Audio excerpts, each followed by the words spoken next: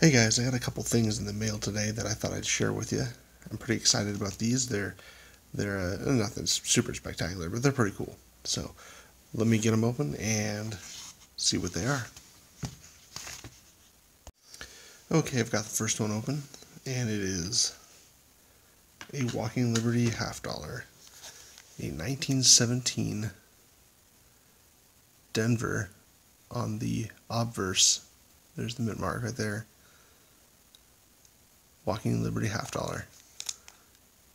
It's pretty slick, but I needed it for my album, and it was a good price, so I thought, why not? Alright, let's check out the other one. Okay, I've got the next one open, and it is another Walking Liberty half dollar. This one is a 1920 out of Philly. Again, I needed it for my album, and it was a really good price. So I thought, why not? Let's do it. So let me go get my album out, and we will add these two to the album.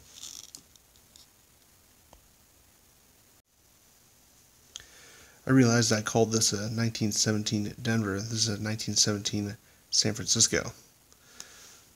I don't know if you can zoom in enough to see it, but it is an S for sure. Alright, I've got my album out, and I added the 1917 right there. Looks very nice. And I added the 1920 right there. And now I'm 2 coins closer to having a complete album. It's looking good.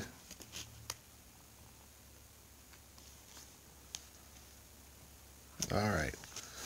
Well, that'll be it for this mail call. Thank you so much for watching, and we'll see you on the next mail call. Hey guys, I got a little mail call here. Got a couple things in the mail today that I thought I'd share with you. Let's get into them. Let's start with the little one here first. Okay, I've got it open, and this is something I've very recently featured on one of my other mail calls, but I decided to buy another one because it popped up in my eBay feed. So it is a Warren 1913 D. It's got a mint mark there. You can see it. It's very worn, very low quality coin, but it's a hole filler. I needed it for my dad's Buffalo set, so I'm going to put that in there. So like I said, this will just be a hole filler until I come across one that is of better quality.